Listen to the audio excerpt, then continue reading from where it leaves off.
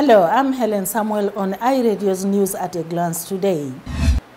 The Office of Vice President for Economic Cluster has formed a fact-finding committee to investigate what led to the shooting last week in his residence.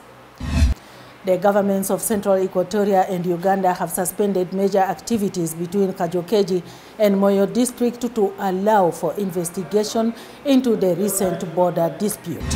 The Japanese government has pledged to build the capacity of local officials in Central Equatoria State. And a Ghanaian peacekeeper serving in the disputed South Sudan border region of Abyei has won a UN award for championing the rights of women.